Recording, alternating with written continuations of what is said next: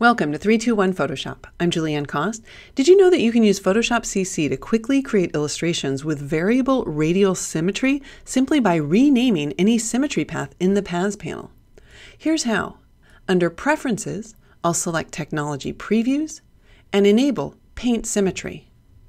Then, with the paintbrush, the pencil, or the eraser tool selected, I'll click the butterfly icon in the options bar and select any of the types of symmetry. I prefer New Dual Axis because it will give me a horizontal and a vertical line to use as reference.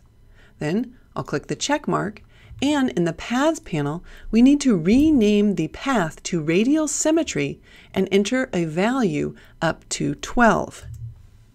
Now, as I start painting in the image area, we can see that Photoshop is repeating and rotating my paint strokes around that radial axis.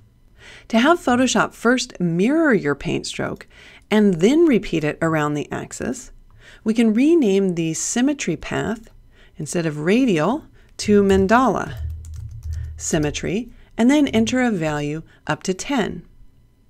Now, as I start painting, we can see that Photoshop is first mirroring my paint stroke and then duplicating it and rotating it around the axis.